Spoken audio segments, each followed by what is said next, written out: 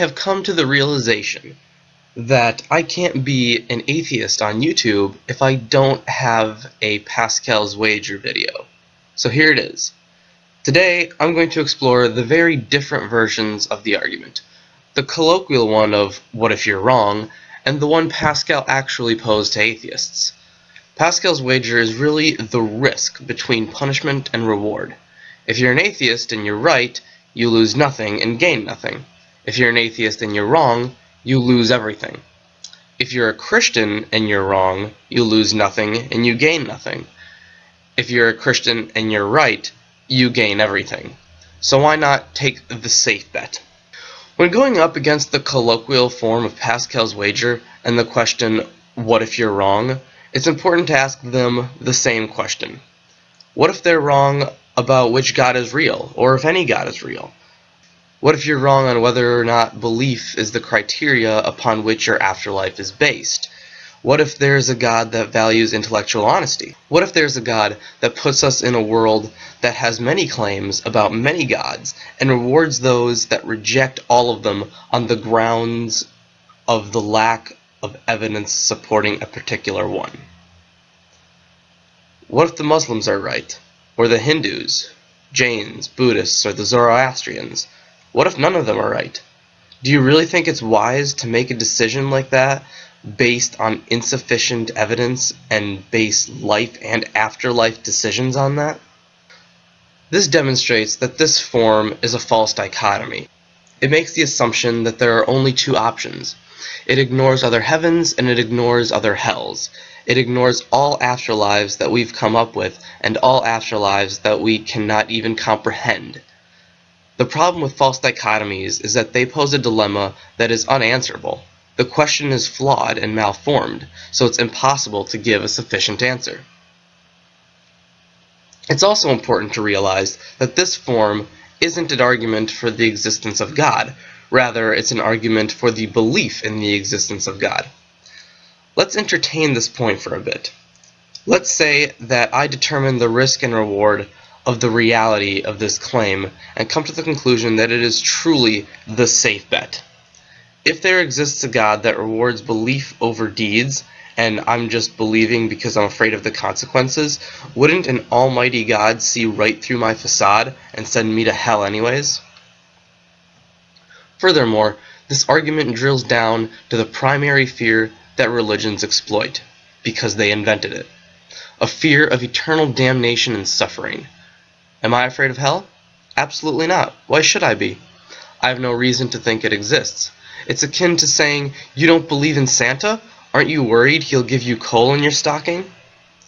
I'm not worried about getting coal in my stocking for the same reason I'm not afraid of hell.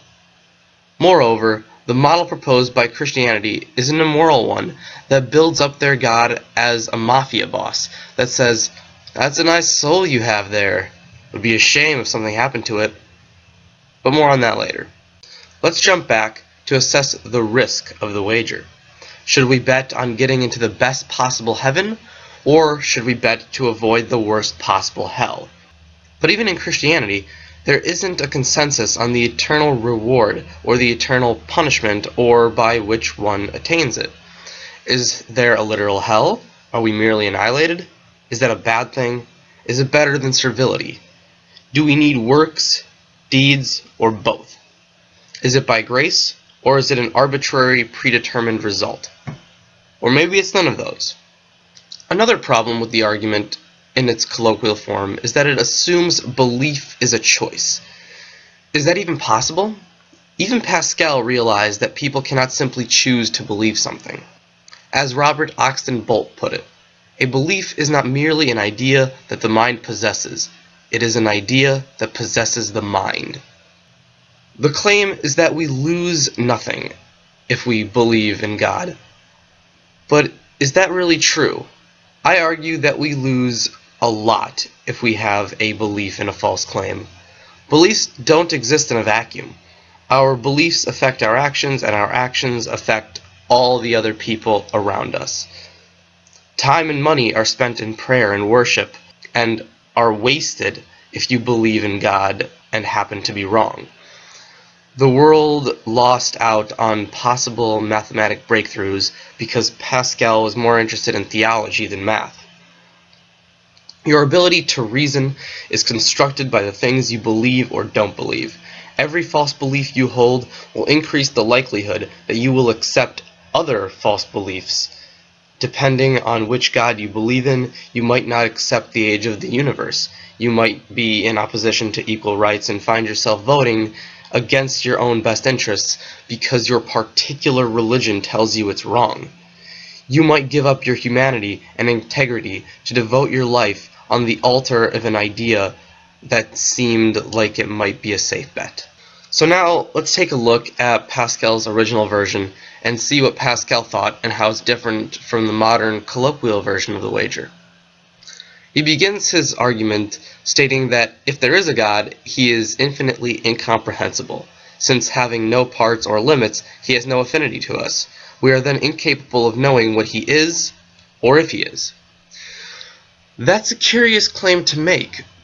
If you don't know what he is or if he is, how can you determine that he is infinitely incomprehensible?